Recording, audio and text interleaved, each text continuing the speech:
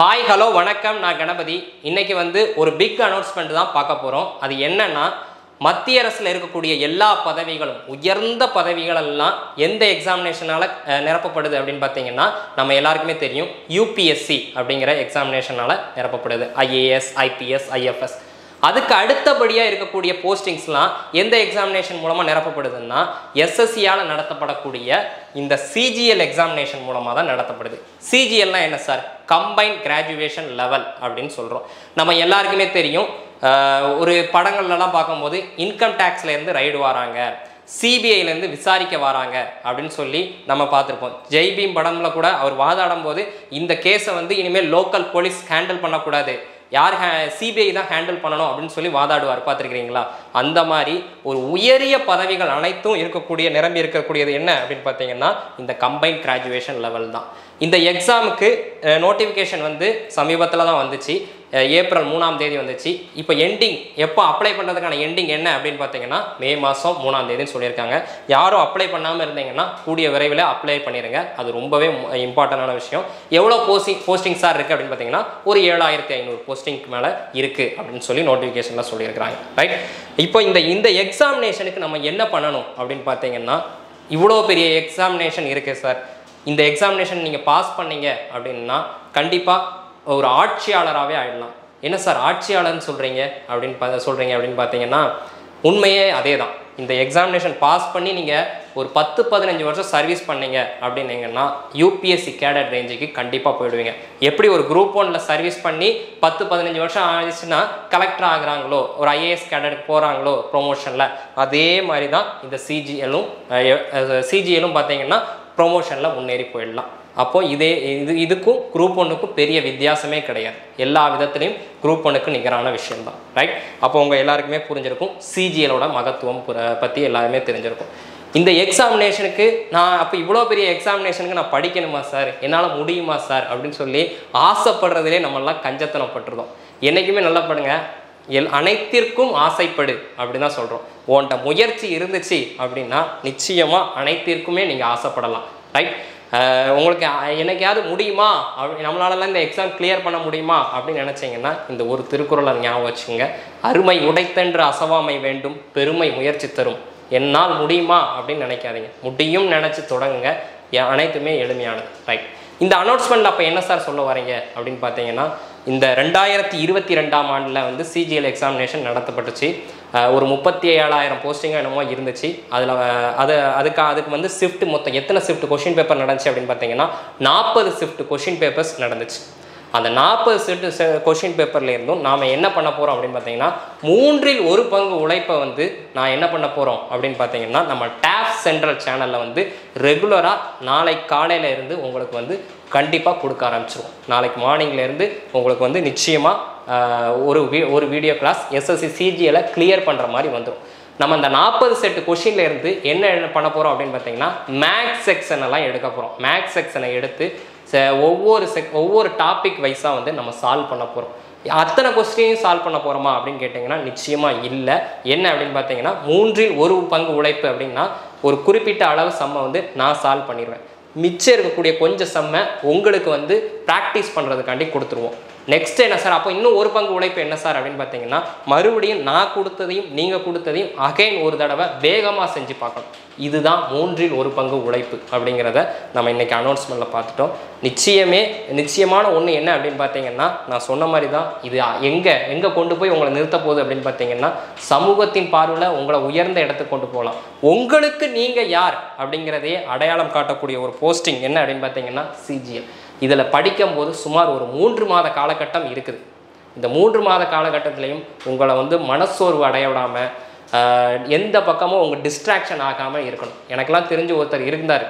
அவர் என்ன அப்படின்னு பார்த்தீங்கன்னா, சிஜிஎல் எக்ஸாமினேஷனுக்காண்டி ப்ரிப்பேர் பண்ணிக்கிட்டு இருக்கிறாரு. அவர் கையில் கொடுத்து ஒரு பால் யானத்தை வாசலில் வச்சுட்டு போ அப்படின்னு சொன்னால் கூட அதை அப்படி மறந்தாக்கில் அந்த ஃபார்முலா படிச்சுட்டு அப்படி மாடி கொண்டு போயிடுவார். சொல்லியே அனுப்புவாங்க, மாடி கொண்டு போயிடாத அப்படின்னு சொல்லி கொண்டு போனால் கூட அவர் அந்த ப்ரிப்பரேஷன் ஸ்ட்ராட்டஜியில் அப்படி மேலே கொண்டு போயிடுவார்.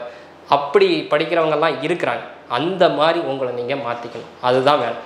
ஜஸ்ட்டு இங்கே ப்ராக்டிஸ் அவ்வளோதான். ரைட். நெக்ஸ்ட் என்ன சார் அப்படின்னு பார்த்தீங்கன்னா, இந்த எக்ஸாமினேஷனுக்கு தேவையே வந்து கன்சிஸ்டன்சி அப்படிங்கிறது தான் ரொம்பவே இம்பார்ட்டண்டான விஷயம். சரி, நீங்கள் நம்ம டேப் சென்டரில் கன்சிஸ்டண்ட்டாக ஃபாலோ பண்ணியிருந்தீங்கன்னா உங்களுக்கே தெரிஞ்சிருக்கும். நம்ம எம்டிஎஸ்க்கு வீடியோ போட ஆரம்பித்தோம். சுமார் ஒரு 73 நாட்கள் எந்த தடையுமே இல்லாமல் என்னதான் பிரச்சனை வந்தாலும் கண்டினியூவாக வீடியோ போட்டிருக்கோம். அதே மாதிரி தான் இந்த 365 நாட்களும் தொடரும். அப்போது அதில் இந்த சிஜிஎல் எக்ஸாமினேஷனோட ப்ரிப்பரேஷனும் கண்டிப்பாக அதுக்கான வீடியோக்களும் என்றைக்குமே நிறுத்தி போகாது. நிச்சயமாக நீங்கள் தொடர்ந்து படிக்கலாம். உங்களுக்கான சந்தேகங்களை வந்து நிச்சயமாக வாரம் ஒரு முறை முடிந்தால் லைவ் செக்ஷனில் கேளுங்க. என்னைக்காவது ஒரு நாள் நம்ம லைவ் அப்படிங்கிறத வச்சுக்கலாம். கண்டிப்பாக அந்த லைவ் செக்ஷனில் கண்டிப்பாக அந்த ஒரு வாரங்களில் நடத்தப்பட்ட விஷயங்களை நீங்கள் கேள்வியாக கேளுங்க. உங்களுக்கு எப்படி படிக்கணும் அப்படிங்கிறத பற்றி உங்களுக்கு இருக்கக்கூடிய ஸ்ட்ரகிள்ஸை பற்றி கேளுங்க. நிச்சயமாக அதுக்கு நான் ஆன்சர் பண்ணுறேன். ரைட். என்றைக்குமே நம்ம கண்டினியூவாக கிளாஸ் கொடுத்துட்டே வந்திருக்கோம். அப்படிங்கிறதுனால இன்றைக்கி அனௌன்ஸ்மெண்ட்டோடு நிறுத்தாமல் இன்றைக்கியும் என்ன பண்ண போகிறோம் அப்படின்னு பார்த்தீங்கன்னா, கிளாஸ்க்குள்ளே போகிறோம். வாங்க கிளாஸ்க்குள்ளே போகலாம். ரைட். கிளாஸ்க்குள்ளே வந்தோடனே ஃபஸ்ட்டு சொன்ன மாதிரியே தான் ஒரு 5 சம் மட்டும் இன்றைக்கி ஒரு டெமோவுக்கு பார்க்க போகிறோம். எவ்வளோ ஈஸியாக இருக்குதுன்னு மட்டும் பாருங்கள் கொஷின்ஸு. இந்த கொஷினை சால்வ் பண்ணுறது தான் எந்த மெத்தடை யூஸ் பண்ணணும் அப்படிங்கிறது தான். போன SSC CGL கேட்கப்பட்ட அதே கொஸ்டின் தான். வாங்க பார்க்கலாம். கொஸ்டின் வந்து இங்கிலீஷில் மட்டும்தான் இருக்கும். இங்கிலீஷில் படிக்கிறது தான் சரியான விஷயம். ரைட். தமிழில் நான் உங்களுக்கு விளக்கம் கொடுத்துருது என்ன அப்படின்னு பார்த்தீங்கன்னா, த price of a scooter increases சக்ஸசிவ்லி by 10%, 5% and 15%. What is the total percentage increase in price of scooter அப்படின்னு சொல்லி கொடுத்துட்டாங்க. இப்போ நல்லா கேட்டுக்குங்க. சக்ஸசிவ்லி அப்படின்னு சொல்லிட்டாங்கனாலே அடுத்தடுத்து என்ன பண்ணுதாங்களாம், இன்க்ரிமெண்ட் பண்ணுதாங்களாம். மொதல் ஒரு 10% இன்க்ரிமெண்ட் பண்ணுறாங்க. அந்த ரேட்லேருந்து என்ன பண்ணிட்டாங்க அப்படின்னு பார்த்தீங்கன்னா 5%. அதுக்கப்புறம் என்னென்னா அந்த ரேட்லேருந்து ஒரு 15% அப்படின்னு சொல்லி இன்க்ரிமெண்ட் பண்ணுறாங்க. இப்படி இன்க்ரிமெண்ட் பண்ணுறதுனால ப்ராஃபிட் என்ன ஆகுது அப்படின்னு சொல்லி கேட்டுறாங்க. அப்போ தொடர்ச்சியாக 3 முறை வந்து எனக்கு இன்க்ரிமெண்ட் பண்ணுறாங்க அப்படின்னாங்கன்னா ஒரு அற்புதமான ஒரு ஃபார்முலா இருக்குது. அப்போ ப்ராஃபிட் என்ன அப்படின்னு கேட்குறாங்க. சரியா? தொடர்ச்சியாக 3 முறை இன்க்ரிமெண்ட் ஆகும்போது எவ்வளோ இன்க்ரிமெண்ட் ஆகிருக்கு அப்படிங்கிறத மட்டும் கண்டுபிடிக்கிறதுக்கு இந்த ஃபார்முலா உங்களுக்கு நல்லாவே தெரியும். 3 முறை தொடர்ச்சியாக இன்க்ரிமெண்ட் ஆகுது அப்படின்னு பார்த்தீங்கன்னா எக்ஸு ப்ளஸ் ஒய்இ ப்ளஸ் இசட். சரியா? இன்க்ரிமெண்ட்டோ டிக்ரிமெண்ட்டோ ப்ளஸ் ஆர் மைனஸ் எல்லாமே. ரைட்டா? எல்லாமே plus R minus. X plus ஒய்இ plus Z plus XY plus YZ plus ZX divided by 100 plus XYZ divided by 10,000. இந்த ஃபார்முலாவில் போட்டிங்கன்னா உங்களுக்கு ஆன்சர் கிடச்சிரும். அவங்க 3 விதமான பெர்சன்டேஜ் கொடுத்துருக்காங்களா, அந்த 3ஐயும் இந்த எக்ஸ் ஒய் செட்டு அப்படின்னு எடுத்துக்கிட்டிங்கன்னா ரொம்பவே எளிமையானுச்சு. என்னெல்லாம் கொடுத்துருக்காங்க? 10, 5, 15 அவ்வளோதான். அப்போ இந்த 3த்தையும் முதல்ல கூட்டணும். 10, 5, 15னா என்ன ஆயிடுச்சு? 30 அப்படின்னு ஆயிடுச்சா? அப்போ என்ன ஆயிடுச்சுன்னா 30 ப்ளஸ் அதுக்கடுத்து என்ன அப்படின்னு பார்த்தீங்கன்னா 5 × 50. அதுக்கடுத்து என்னென்னு பார்த்தீங்கன்னா 15 × 15 75. நெக்ஸ்ட் என்னென்னு பார்த்தீங்கன்னா 15 × 10 150 அப்படின்னு தெரிஞ்சு போச்சு. டிவைடட் பை 100 ப்ளஸ் XYZ அப்படின்னு சொல்லியிருக்காங்க. 3த்தையும் பெருக்கணும்னா என்ன கிடைக்கும்? 150 150 × 5 என்னென்னு பார்த்தீங்கன்னா 750 டிவைடட் பை 10,000 தெரிஞ்சு போச்சு. இப்போ என்ன பண்ணிடலாமா? வாங்க நெக்ஸ்ட் என்ன அப்படின்னு பாருங்கள். 200 275 100ஆல் டிவைட் பண்ணோம்னா என்ன கிடைக்கும் அப்படின்னு பார்த்தீங்கன்னா 30 ப்ளஸ் 2.75 ப்ளஸ் 750 10 இந்த 0 அடி போயிடுச்சு. ரைட்டு. அப்போ என்னென்னா 100ஆல் வகுத்தோம்னா 0.75. அதுக்கு 1000ஆல் வகுத்துருக்கோம் அப்படின்னா 0.075 அப்படின்னு தெரிஞ்சு போச்சு. இதெல்லாம் கூட்டிட்டிங்கன்னா அதான் ஆன்சர். அப்போ கூட்டிடலாமா? அப்போ என்ன கிடைக்கும் அப்படின்னு பார்த்தீங்கன்னா 32 புள்ளி அப்படின்னு தான் ஆன்சர் வரப்போகுது. சரியா? அப்போ உங்களுக்கு இங்கே இருக்கிறத பார்த்தீங்கன்னா 32ல் ஆரம்பிக்கக்கூடிய ஆன்சர் என்னன்னு பார்த்தீங்கன்னா 1 தான் இருக்குது. பார்த்தீங்களா? இதை கூட்டினீங்கன்னா என்ன கிடைக்கும்? 32 புள்ளி சம்திங்கில் கிடைக்கும். கூட்டிக்கிட்டு இருக்காதீங்க. ஆப்ஷனை பாருங்கள். 32ல் இருக்கக்கூடிய ஆப்ஷன் 1 தான் இருக்குது. ஆப்ஷன் பி தான் எனக்கு சரியான ஆன்சர். ரொம்பவே எளிமையான சம். இந்த இதில் புரிஞ்சிக்க வேண்டியது 3 முறை சக்ஸசிவ் அப்படிங்கிற வார்த்தை இருந்துச்சுன்னா இந்த ஃபார்முலாவை பயன்படுத்திட வேண்டியதான். நெக்ஸ்ட் என்னன்னு பார்க்கலாம் வாங்க. அதே CGL பெர்சன்டேஜில் கேட்கப்பட்ட கொஷின் தான். என்ன அப்படின்னு பார்த்தீங்கன்னா the ratio of expenditure to savings of a woman is 5:1 அப்படின்னு சொல்லியிருக்காங்க. If her income and expenditure are increased by 10% and 20% respectively. Then find the percentage change in here savings அப்படின்னு சொல்லி கேட்குறாங்க. ரைட், என்ன சொல்லியிருக்காங்க அப்படின்னு பார்த்தீங்கன்னா, ஒரு உமன் இருக்கிறாங்க, அவங்களோட செலவும் சேமிப்பும் என்ன அப்படின்னு சொல்லிட்டாங்கன்னா, செலவு 5 ரூபாய் இருந்துச்சுன்னா ஒரு ரூபா வந்து சேமிக்கிறாங்களாம். ரைட்டா, அப்போ வருமானம் என்னவா இருக்கும்?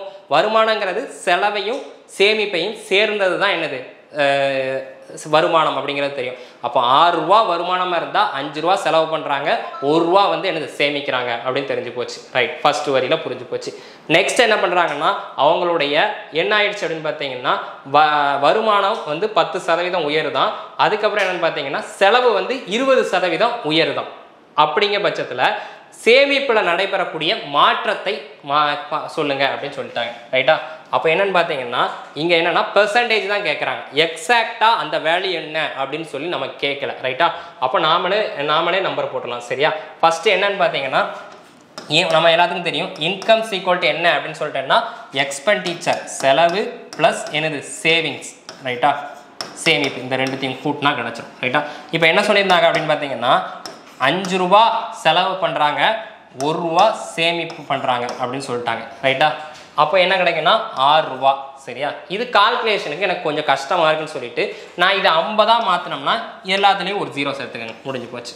அப்போ 50 ரூபா செலவு பண்ணுறாங்க, 10 ரூபா என்னது சேமிக்கிறாங்க. அப்போ வருமானம் எத்தனை கேட்டிங்கன்னா 60 ரூபா. இப்போ கணக்கில் என்ன கொடுத்துட்டாங்க அப்படின்னு பார்த்தீங்கன்னா, அவங்களுடைய இன்கம் வந்து என்ன ஆகுதுன்னு பார்த்தீங்கன்னா 10% அதிகரிக்கு அப்படின்னு சொல்லிட்டாங்க. அப்போ 60 ரூபாவில் 10% என்ன அப்படின்னு பார்த்தீங்கன்னா 6 ரூபா அப்படின்னு தெரியும். அப்போ 6 ரூபா அதிகரிச்சதுன்னா 66 ரூபா இப்போ சம்பளம். ரைட்டு, அதுக்கடுத்து என்ன சொல்கிறாங்க அப்படின்னு பார்த்தீங்கன்னா, செலவு வந்து 20% அதிகரிக்குது, முன்ன இருந்ததை விட 20% அதிகரிக்கு. அப்போனா என்ன ஆயிடுச்சு அப்படின்னு பார்த்தீங்கன்னா, இப்போ என்னன்னு பார்த்தீங்கன்னா 50 ரூபாவில் 20% என்ன அப்படின்னு பார்த்தீங்கன்னா, 50 ரூபாவில் 10%னா 5, 20%னா 10 அப்படின்னு தெரிஞ்சு போச்சு. அப்போ முன்ன இருந்ததை விட என்ன ஆயிடுச்சு அப்படின்னு பார்த்தீங்கன்னா 10 ரூபா அதிகரிக்கு அப்படின்னு சொல்லிட்டாங்க. அப்போ என்ன ஆயிடுச்சுன்னு பார்த்தீங்கன்னா 60 ரூபா. ரைட்டா, இப்போ என்ன இதை பார்த்தாலே உங்களுக்கு தெரிஞ்சிருக்கும், இது இந்த அடுத்து என்ன போடணும்னு தெரியணும். சரியா, 60 கூட எதை கூட்டினா 66 கிடைக்கும், 6 ரூபா அப்படின்னு தெரிஞ்சிருக்கும். அப்போ என்ன ஆயிடுச்சுன்னு பார்த்தீங்கன்னா, செலவு இது என்ன ஆயிடுச்சு, இதில் என்ன ஆயிடுச்சுன்னு பார்த்தீங்கன்னா, இங்கே வச்சே நீங்கள் சொல்லிடலாம். ரைட்டா, இங்கே வச்சே சொல்லலாம். 10 ரூபாய் இருந்தது எவ்வளோ குறைஞ்சிருக்கு, 4 ரூபா குறைஞ்சிருக்கு, அதனால மைனஸ் சிம்பிள். ரைட்டா, இதுவே உங்களுக்கு புரிஞ்சிருக்கும். ரைட்டா, இவ்வளோ எளிமையான விஷயம்தான். அப்போ இதை வச்சே நீங்கள் ஆன்சர் சொல்லணும். இந்த ஸ்டெப்பை வந்து இனிமேல் எழுத வேண்டிய அவசியமே இருக்கக்கூடாது. ரைட்டா, இங்கே 6 ரூபா ஆகுது, இங்கே ஆன்சர் 10 ரூபா வருது. அப்போது ஃபைனலாக எனக்கு 6 கிடைக்கணும்னா அப்போ அந்த இடத்துல குறைஞ்சா மட்டும்தானே எனக்கு கிடைக்கும். நல்லா பாருங்கள், இங்கே வந்து ஆன்சர் வந்து 6ன்னு வரணும். ஆனால் இங்கேயே எனக்கு ஆன்சர் என்ன 10 வந்துருச்சு. அப்போனா இந்த 10லேருந்து ஒரு அமௌண்ட்டை குறைச்சாதான் எனக்கு ஈக்குவல் டு என்ன கிடைக்கும், கிடைக்கும். அப்போ என்ன அமௌண்ட்னு பார்த்தீங்கன்னா 4 ரூபா அப்படின்னு தெரிஞ்சு போச்சு. ரைட்டா, இப்போ என்ன கேட்டுறாங்கன்னா, சேமிப்பில் நடைபெறும் மாற்றத்தை காண சொல்லியிருக்காங்க. சேவிங்கில் என்ன நடக்குதுன்னு பார்த்தீங்கன்னா 4 ரூபா குறையுது அப்படின்னு சொல்லிட்டோம். ரைட்டா, அப்போ என்னென்னா சேவிங்கில் நடைபெறக்கூடிய அந்த மாற்றத்தை பார்க்கறதுக்கு ஃபார்முலா என்னன்னு பார்த்தீங்கன்னா ஒன்றுமே கிடையாது, அதிகரிப்பு அல்லது குறைவு சதவீதம் கண்டுபிடிக்கிறது நமக்கு எல்லாருக்கும் தெரியும். எவ்வளோ குறையுது அப்படின்னு பார்த்தீங்கன்னா 4 ரூபா குறையுது. முன்ன இருந்ததை விட எவ்வளோ சதவீதம் அதாவது சேமிப்பில் நடைபெறக்கூடிய மாற்றத்தை காண்க அப்படின்னு தானே கணக்கில் கேட்டிருக்காங்க. பாருங்க என்ன அப்படின்னா, find the percentage change in here savings அப்படின்னு சொல்லி கேட்டிருக்காங்க. சரியா, அப்படின்னா என்னன்னா சேமிப்பில் நடைபெறக்கூடிய மாற்றத்தை சதவீதத்தில் காண்க அப்படின்னு அர்த்தம். அப்போ என்ன பண்ணணும்னு பார்த்தீங்கன்னா, எவ்வளோ குறைஞ்சிருக்குன்னு பார்த்தீங்கன்னா முன்ன இருந்ததை விட 4 ரூபா குறைஞ்சிருக்கு. அப்போ அந்த 4 மேலே போட்டுருங்க. முன்ன இருந்த சேமிப்பு என்னன்னு பார்த்தீங்கன்னா 10 ரூபா அப்படின்னு தெரியும். அப்போ 10 × 100 போட்டிருக்கீங்க. சரிங்களா, அப்போ என்ன ஆயிடுச்சுன்னா 0. சரியா, அப்போ என்னன்னு பார்த்தீங்கன்னா முன்ன இருந்ததை விட 40% குறைஞ்சிருக்கு அப்படின்னு அர்த்தம். அப்போ மைனஸ் சிம்பிள்னா -40 கிடையாது, என்ன இருந்ததுன்னா முன்ன இருந்ததை விட 40% டிக்ரீஸ் அப்படிங்கிற வார்த்தையை பயன்படுத்திக்கங்க. ரைட்டா, அப்போ ஆன்சர் என்னன்னு பார்த்தீங்கன்னா இங்கே 40% தான் எனக்கு சரியான ஆன்சர். ரைட், ரொம்பவே எளிமையான விஷயம். அடுத்த சம் பாருங்க. இதுவும் இந்த மாதிரி சம்லாம் கேட்டாங்களான்னு கேட்டிங்கன்னா கண்டிப்பாக கேட்டிருக்கிறாங்க. அதுதான் ரொம்ப ஆச்சரியமாக இருக்குது. என்ன அப்படின்னு பார்த்தீங்கன்னா 0.5 இஸ் வாட் பெர்சன்டேஜ் ஆஃப் 20 அப்படின்னு சொல்கிறாங்க. ரைட்டா, 20ல் 0.5 பைசா 0.5 ருபீஸ் வந்து எவ்வளவு பெர்சன்டேஜ் அப்படின்னு சொல்லி கேட்குறாங்க. ரைட்டா, அப்போ உங்களுக்கு நல்லாவே தெரியும் 20 ரூபாயை வந்து நீங்கள் என்னன்னு வச்சுக்கோங்க 100% அப்படின்னு வச்சுக்கோங்க. ரைட்டு, அப்போ 0.5 வந்து எத்தனை பெர்சன்டேஜ்னு கேட்குறாங்க. அப்போ தெரியுமா, தெரியாது. ஒய் அப்போ கிராஸ் மல்டிப்ளை பண்ணாலும் ஓகே தான் ரைட்டா. அப்போ கிராஸ் மல்டிப்ளை பண்ணுங்கள், ஒய் தான் உங்களுக்கு கண்டுபிடிக்கணும். அப்போ ஒய் ஈக்குவல் டு என்ன அப்படின்னு பார்த்தீங்கன்னா ஒய்க்கு ஆப்போசிட்டில் உள்ளது வகுத்தல்லையும் மிச்ச ரெண்டும் பெருக்கல்லையும் வந்துடும் ரைட்டா. அப்போ ஒய்க்கு ஆப்போசிட்டில் உள்ளது 20, மிச்ச ரெண்டு என்னன்னு பார்த்தீங்கன்னா 100 × 0.5 அப்படின்னு தெரியும் ரைட்டா. 100 × 0.5னா எனக்கு என்ன இருக்கும் 50 சரியா. 50 வகுத்தல் 20 என்ன கிடச்சிருக்கும் 2.5 சரியா. அப்போ 2.5%. இப்படிலாம் பார்த்துக்கிட்டே இருக்கக்கூடாது. என்ன செய்யணும் சார் அப்போனா அப்படின்னு பார்த்தீங்கன்னா இப்படி தான் எடுக்கணும். 20ங்கிறது 100 சரியா. அப்போ 20 கூட எதை மல்டிப்ளை பண்ணால் எனக்கு 100 கிடச்சிருக்கும் 5 ரைட்டா. அப்போ இங்கே 0.5ங்கிறது 100% ரைட்டா. அப்போ 0.5 கூடயும் 5ஆல் மல்டிப்ளை பண்ணுங்கள், அவ்வளோதான் முடிஞ்சு போச்சு ரைட்டா. அப்போ 5ஆல் மல்டிப்ளை பண்ணிங்கன்னா என்ன கிடச்சிக்கும் 2000 ரூபா சரியா. 2.5%. ஒரு வரியில் பார்த்தோன்னே ஆன்சர் பண்ணிட்டு போகிறதுக்கு இப்படி செய்யக்கூடாது ரைட்டா. பிகினராக இருந்தால் ஓகே ரைட்டா. அப்போ ஆன்சர் என்னன்னு பார்த்தீங்கன்னா 2.5%. அதுதான் சரியான ஆன்சர். நெக்ஸ்ட் என்னன்னு பார்க்கலாம் வாங்க.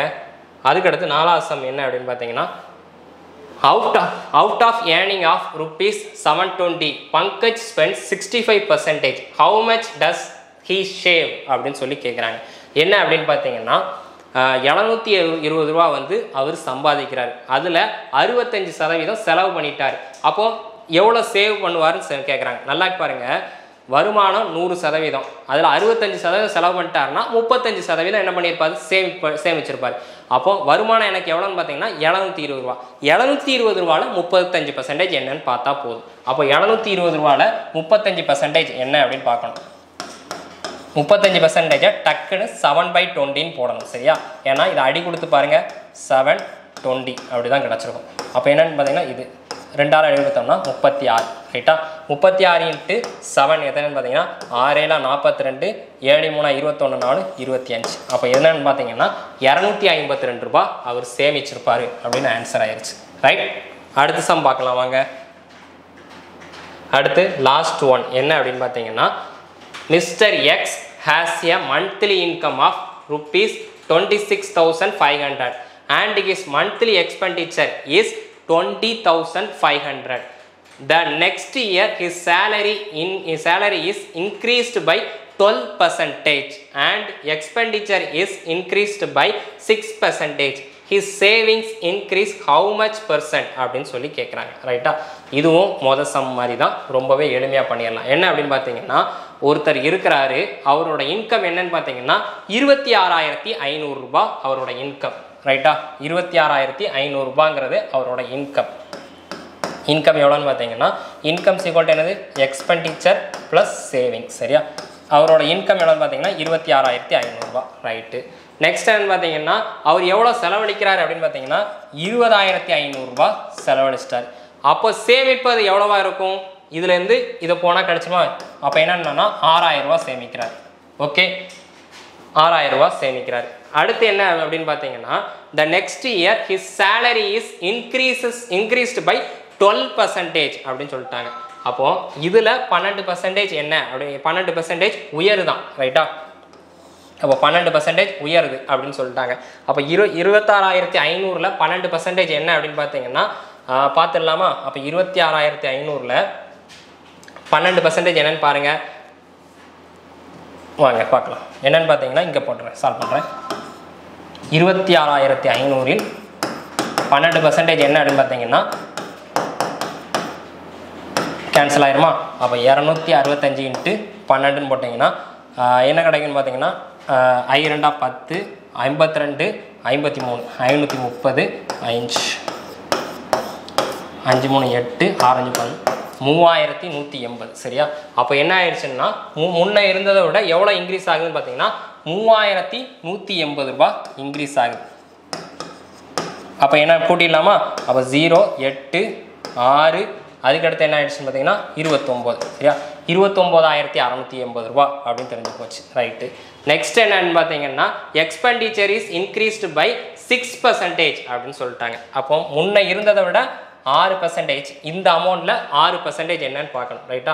அப்போ என்ன ஆச்சுன்னா 205 × 6ன்னு போட்டிருந்தீங்கன்னா என்ன கிடச்சிருக்கும் அப்படின்னு பார்த்தீங்கன்னா 5 30 சரியா 3 6 2 12 1230 ரூபா இன்க்ரீஸ் ஆகுது. அப்போ எவ்வளோ ஆயிருக்கும் அப்படின்னு பார்த்தீங்கன்னா 0 3 5 2 7 அதுக்கப்புறம்னா 21,730 அப்படின்னு தெரிஞ்சிருக்கு. ரைட்டா? இப்போ என்ன ஆயிடுச்சு அப்படின்னு பார்த்தீங்கன்னா சேவிங்ஸ் என்ன ஆகுதுன்னு பாருங்க. சேவிங்ஸ் என்ன அப்படின்னு பார்த்தீங்கன்னா இப்போ இதுலேருந்து சேவிங்ஸ் கண்டுபிடிக்கணும் அப்படின்னா இந்த அமௌண்ட்லேருந்து இந்த அமௌண்ட்டை கழிச்சிடலாமா? கழிச்சிட்டோம்னா நமக்கு சேவிங்ஸ் என்னன்னு தெரியும்.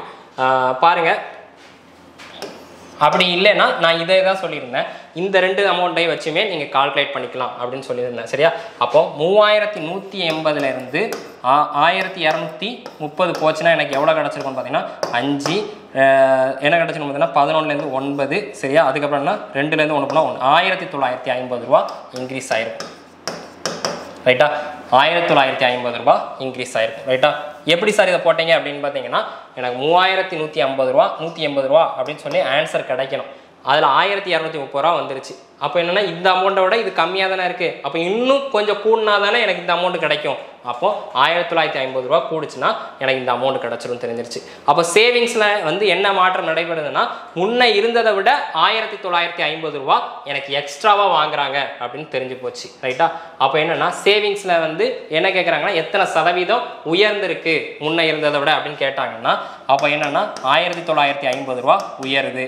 முன்னே இருந்தது என்னென்னு பார்த்தீங்கன்னா 6000 ரூபா இன்ட்டு 100. ரைட்டா? 0 0 அடிச்சாச்சு, 0 0 அடிச்சாச்சு. இதை ரெண்டுத்தையும் கேன்சல் பண்ணிட்டீங்கன்னா முடிஞ்சு 3 18. பேலன்ஸ் என்ன இருக்குன்னா 2. சரியா? 6 2 12. சரியா? பேலன்ஸ் என்ன இருக்குன்னு பார்த்தீங்கன்னா 3. அப்போ என்ன 32.5%. அப்போ ஆன்சர் என்னன்னு பார்த்தீங்கன்னா ஆப்ஷன் பி தான் எனக்கு சரியான ஆன்சர். ரைட்? ஒன்றுமே கிடையாது, ரொம்பவே எளிமையான விஷயங்கள் தான் நம்ம பார்த்துருக்குறோம். ரொம்ப போட்டு குழப்பிக்க வேண்டிய அவசியமே இருக்காது, எளிமையான விஷயங்கள் தான். இப்படியே நீங்கள் வந்து கன்சிஸ்டண்ட்டாக ஃபாலோ பண்ணிட்டு வந்தீங்கன்னா உங்களால் வந்து எல்லாத்தையுமே செய்ய முடியும். ரைட்? மாணவர்கள் அனைவரும் மத்திய மற்றும் மாநில அரசு பணியினை பெறுவதற்கு தென்காசி ஆகாஷ் ஃப்ரெண்ட்ஸ் ஐஏஎஸ் அகாடமியின் அன்பான வாழ்த்துக்கள். நன்றி, வணக்கம்.